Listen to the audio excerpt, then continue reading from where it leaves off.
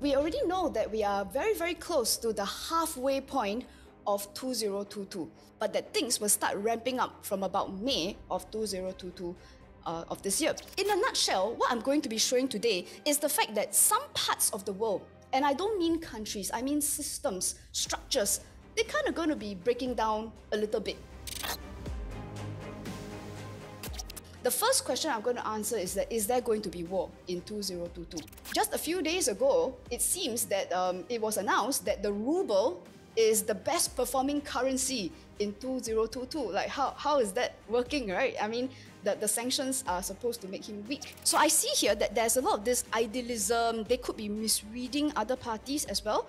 But it does seem like there is indications of giving up. That's what I see in the charts, which makes me personally a bit disappointed because I like rooting for the underdog. So then, of course, the big question that a lot of people are thinking about here is that then the other big player that I have not spoken about here is the United States. Are they going to intervene? So what we see here as an astrological pattern is that every time these three things show up in America's chart, that very shortly after that, there is war. And the thing is, so when we look at the rest of this year, no surprise here is that you see a lot of this aggression thing coming up. What I've noticed is that there is one side of the world that is being driven by an economic objective. That is very clear that whatever game is being played here, the end game is to somehow get some dollars out of it. Versus, there is now a rising group of people whose fights are now driven by an idea. It is between the Earth era and the Air era. So with that in mind, the next question here is that then what's going to happen to all that money issues? So let's talk about the financial crisis first. So what I'm trying to show you is that there is a very reliable astrology indicator for inflation and recession. So by my calculations, the interlocking happened from February 2020 and it's still going. Right now, we are only May of 2022. We're right in the middle of it. So that means what happens in Singapore, logically speaking, it's going to be a reaction on what's happening to other countries.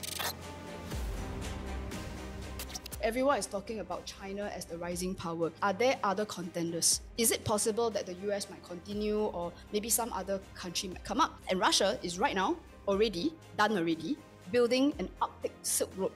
There's going to be a new trade.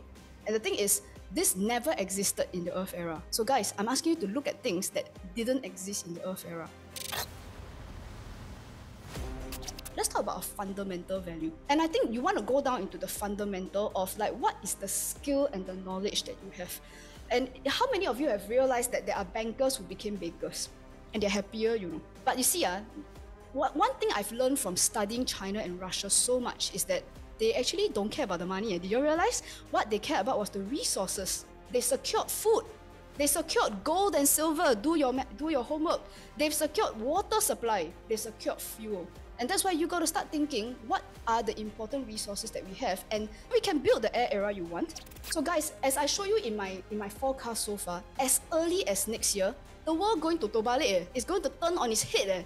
We're going to see things that we don't understand. Now, I believe that if we are going to the air era, let's be really straight here, there are a lot of problems coming up. But the only thing I want to tell all of you sincerely is this is already my 8th, 9th webinar. I haven't been wrong so far, you know. You cannot bet on the possibility that I could be wrong again.